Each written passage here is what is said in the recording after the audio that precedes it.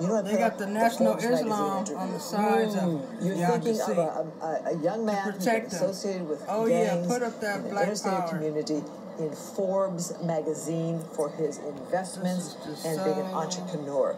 And that's why it's so much more than music. It's so much more than a mixtape or a Grammy nomination. And that's why there is this turnout. I think that's why it resonates with people in a different way. It's so much more than a senseless death.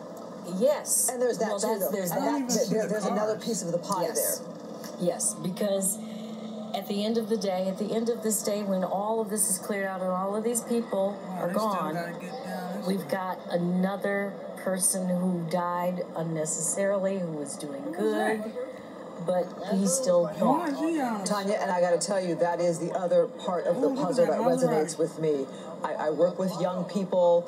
I've gone to juvenile hall. I've done some work on justice reform a little bit. My own brother was incarcerated. So I have a great concern for the issue of jails and incarceration.